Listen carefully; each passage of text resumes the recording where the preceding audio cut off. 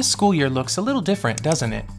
Let's talk about ways we can make virtual learning great. 1. Make sure you start logging on before your meeting time starts. It's important that you give yourself a few extra minutes to get everything set up before the meeting begins. 2. Even though you aren't in the school building, it's important to wear appropriate clothing for your virtual meeting.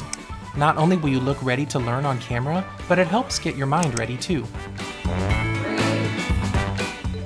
Make sure the device you are using is plugged in and fully charged. You don't want the battery to die when you are in the middle of a presentation or an activity. 4. Remove any distractions you may have at your workstation.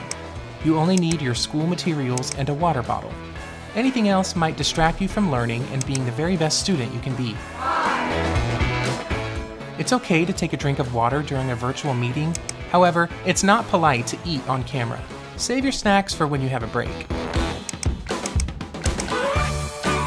6. Sit up tall and look ready to learn. Remember, you are on camera and your teacher and classmates can see you. 7. Turn on mute when you are not talking. Loud noises like doors shutting or dogs barking can be a distraction for your teacher and classmates. Using headphones can prevent distractions as well. 8. Only use the chat feature when your teacher tells you to. It can distract you and your classmates from learning. You'll have plenty of time to talk with your friends later. 9. Don't forget to participate. Raise your hand if you have a question or an answer, say your thoughts at the appropriate time, and get all of your work turned in.